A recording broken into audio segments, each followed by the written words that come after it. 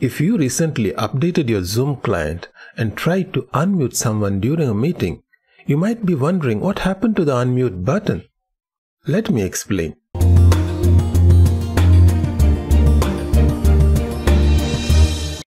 When you update Zoom and start a new meeting, you will find that the unmute button is no longer available.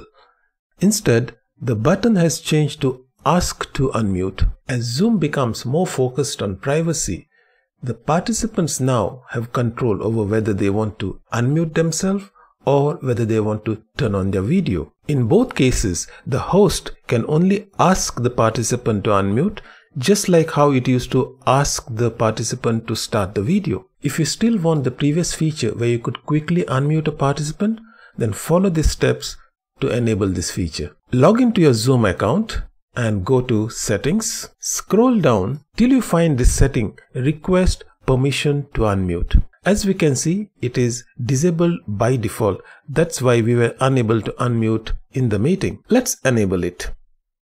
Once the setting is enabled, we can now schedule a meeting. Enter your meeting details.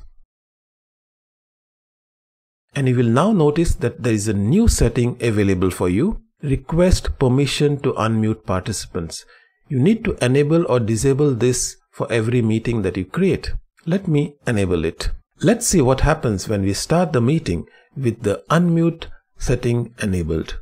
When a participant tries to join a meeting with the unmute setting enabled, they will get an alert on their screen to either accept or reject the unmute option by the host. If they accept that the host can unmute them, then you will notice now the button has changed from Ask to Unmute to Unmute. I can now unmute the person or mute the person as and when I want to. So there you have it. If you as a host want to unmute participants without sending them an unmute request, now you know what to do.